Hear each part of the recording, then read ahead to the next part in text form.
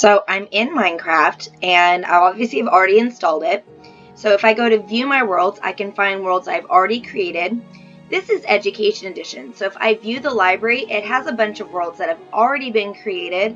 You might want to explore those. But we're going to create a new world, new, and then name it.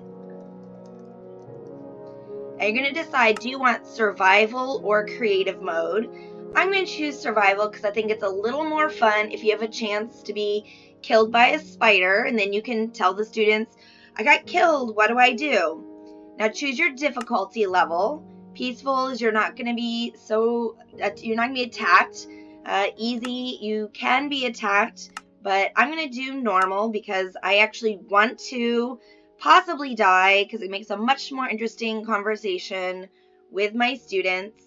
And I like to show the coordinates in my world and then go ahead and click play.